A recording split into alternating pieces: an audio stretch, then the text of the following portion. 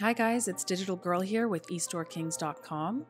Today we're going to be looking at adding a favicon to your Shopify store. Now I'm not sure if I'm pronouncing that right, favicon. It's kind of reminiscent of the whole GIF versus GIF pronunciation, which 100% it is GIF.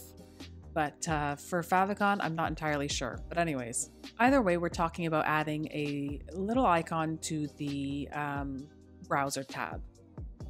So when you open your Shopify account and set up your store, you're going to have to go and manually add one in. So from your Shopify admin, head on down to Online Store.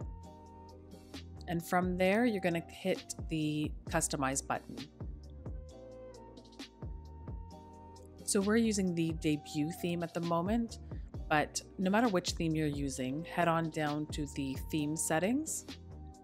And from there, you're going to see the favicon tab, and you're going to go ahead and click on the select image.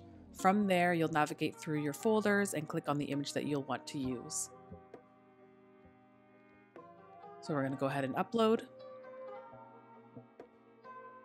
Now once your image has uploaded, go ahead and click on the select button, and from there we're going to click on save. Now we can go ahead and refresh the website. And now you'll see that the favicon is in place. So that's it. Pretty quick tutorial on how to add a favicon to a Shopify store.